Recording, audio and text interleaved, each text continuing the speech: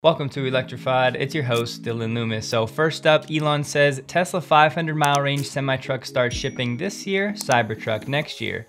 This in response to the Master Plan Part 2, where Tesla first started talking about the Tesla Semi. This is from Tesla's 2020 Impact Report. In the EU, electric semi-trucks are allowed to be 2 tons or 4,400 pounds heavier than diesel equivalents. In the United States, that allowance is 0.9 tons or 2,000 pounds. More importantly, at the time, Tesla said when fully loaded, the Tesla Semi should be able to achieve over 500 miles of range. This truck will be able to reach an efficiency of over 0.5 miles per kilowatt hour. The question then becomes, what amount of batteries will be needed for Tesla to achieve 500 miles of range when fully loaded? When it comes to electric vehicle range, the aerodynamics or the coefficient of drag have a bigger impact than the payload does. So think about the Semi, whether it's loaded or unloaded, it's going to have the same aerodynamic profile. Heavy-duty vehicles like semi-trucks will typically have higher PSIs, somewhere in the neighborhood of 70 to 90 PSI for less rolling resistance. But I went out on the market and looked at just a few of the other Class 8 electric vehicles in the market. Kenworth Class 8 has a 396 kilowatt hour battery pack. This is good for 150 miles of range or 0.38 miles per kilowatt hour. Lion's electric truck, a 480 kilowatt hour battery pack for 250 miles, works out to 0.52 miles per kilowatt hour. Remember, in Tesla's 2020 Impact Report, they said Tesla Semi should be over 0.5. Volvo's truck coming in at 0.49 miles per kilowatt hour, and this brings us to Tesla Semi estimates. So a 715 kilowatt hour battery pack, if it's good for 500 miles, that works out to a 0.7 mile per kilowatt hour efficiency. If we assume these new Model Ys have around a 70 kilowatt hour battery pack, that means one Tesla Semi will have the same amount of batteries as 10 Model Ys. Over 2 years ago, Elon said in an email, it's time to go all out and bring the Tesla Semi to volume production. It's been in limited production so far, which has allowed us to improve many aspects of the design. He said production of the battery and powertrain would take place at Giga, Nevada, with most of the other work probably occurring in other states. Pepsi has been waiting for its order of 100 Tesla Semis now for a while. It's looking for the first 15. The most recent update was they were going to get those 15 in January of this year, which presumably still has not happened. Looking at 2020 United States greenhouse gas emissions by sector, transportation came in at 27%. Then breaking down the transportation sector itself, we have medium and heavy duty trucks composing about a quarter of the greenhouse gas emissions for the transportation industry. Checking the Semi page on Tesla's website, 0 to 60 with 80,000 pounds in under 20 seconds.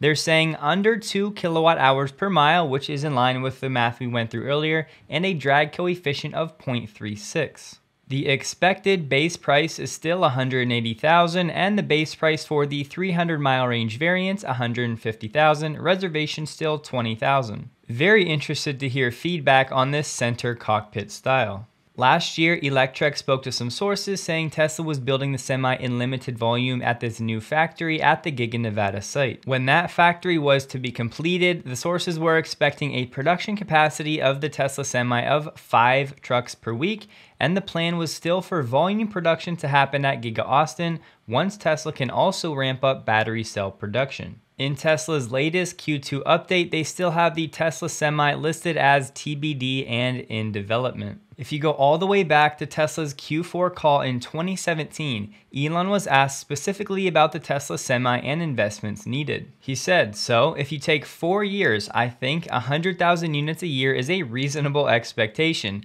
As for clarification for the Tesla Semi, to which Elon said yes.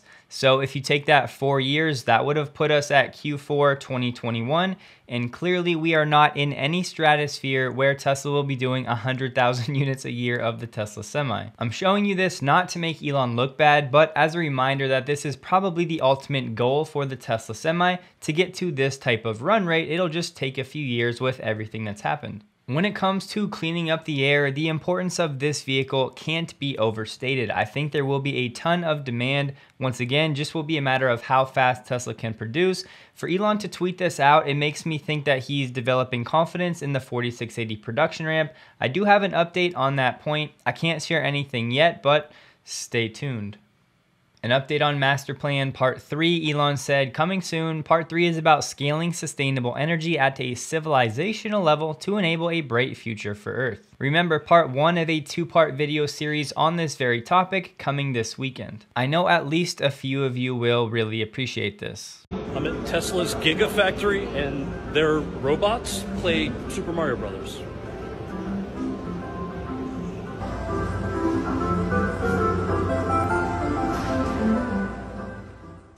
It looks like BYD is already supplying its Plaid battery to Tesla, and the first vehicles with these batteries set to come off the line as soon as August. Shanghai, however, still has no plans to use these Plaid batteries, just Giga Berlin for now, of course, in the Model Ys. Expected to roll off the line within 1 month at the earliest, that is from late August to early September. Mass use of these BYD power batteries in Tesla models may not happen until next year, so initial production may be limited.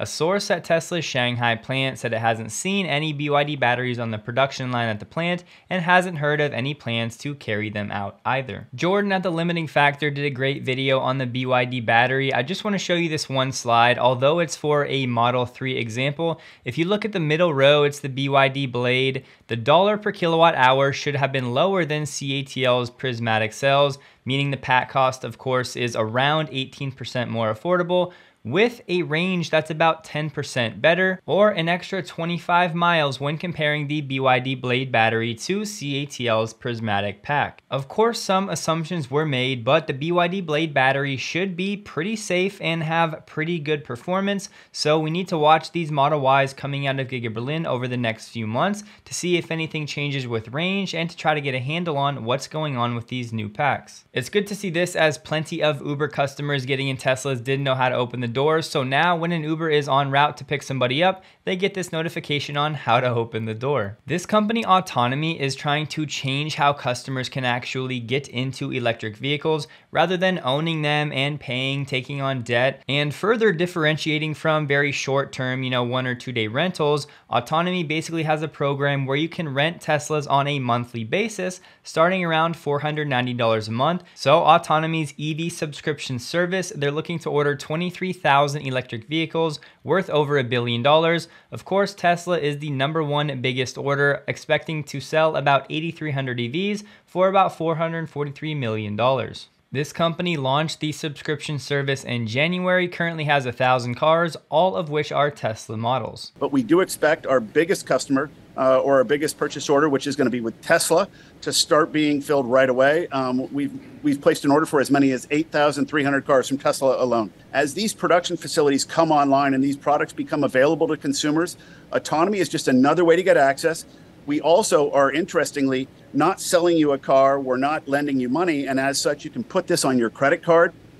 It is a month-to-month offering, so far less commitment. It does not show up as debt, so it leaves you with available borrowing capability. So it is really modern in the sense that it's also 100% digital. You don't have to do anything offline. There's no negotiation. Everything's menu driven. So if somebody wanted to rent a Model 3 Performance over the summer with no commitment and no hassle, this seems like a pretty cool option. Redwood Materials said, when our copper foil production begins this year, Redwood will reduce CO2 emissions by 83% annually compared to the current Asia-based supply chain. Once again, Panasonic at Gigafactory Nevada will be among the first of our partners to source this critical anode component. Since I know none of you have heard this news yet, yes, Elon did sell another $7 billion of Tesla stock. After the sale, he still has about 155 million shares worth around $134.5 billion, or 15% of Tesla. Sawyer asked him if he was done selling. Elon said yes. Now we all know Elon said he was done a few months ago, and that didn't turn out to be the case.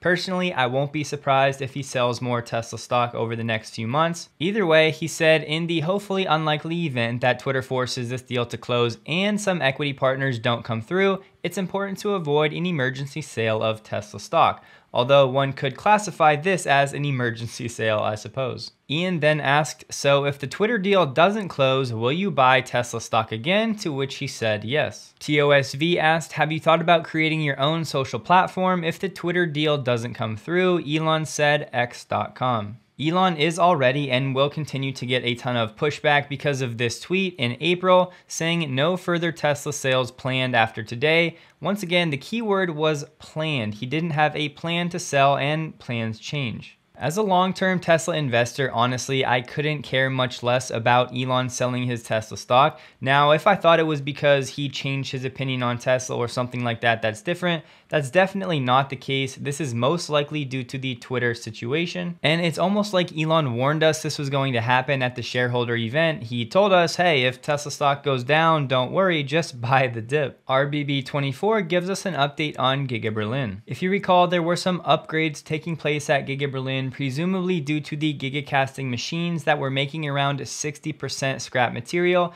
that reportedly was being cut down to around 10% after these upgrades. The latest information is saying around 5,000 people are currently employed at Giga Berlin. Take this with a grain of salt, but IG Metall's previous reports that workers were unhappy was somewhat validated when Tesla gave a 6% raise to some employees. Now, IG Metall is reporting that newly hired employees are getting more money than newcomers a few months ago, and that Tesla is still having problems in finding skilled workers in the region. Tesla's Model S Plaid has been tagged, and now it's up again as it's been defeated at the Nurburgring by the Porsche Taycan. These two have been going back and forth. The latest version of the Taycan beat the Tesla by 2 seconds, doing a lap time of 7 minutes and 33 seconds. This Taycan had a performance kit that's only available in Germany and only for the 2023 model year Taycan Turbo S Sports Sedan. Go ahead and pause the screen if you want to read some of the actual updates. If you want to watch the record-breaking lap, I'll include a link to this video below, and the question now becomes, where is the Roadster when you need it? Unfortunately, not in this tweet, which somewhat validates my expectations that it's not going into production anytime in 2023.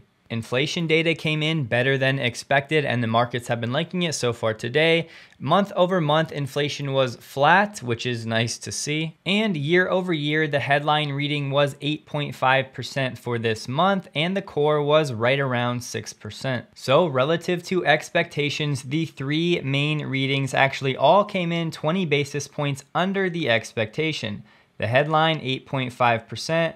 Month over month, 0% compared to the 0.2 expected, and the core month over month, 0.3% compared to 0.5 expected. So we're seeing disinflation, meaning the rate of inflation is slowing down, not deflation where these numbers would actually be negative, meaning prices are going down. They're just not going up as fast. If this trend continues, that means we may see less Fed tightening throughout the rest of this year. We still, of course, need to watch the labor market, as that's one of the Fed's two-part dual mandate. And don't forget, many people are still expecting food and energy shortages later this year toward the winter, so we're not necessarily out of the woods yet by any means. Ford said today that every car it makes in Michigan will be assembled using solar and other renewable energy sources by 2025.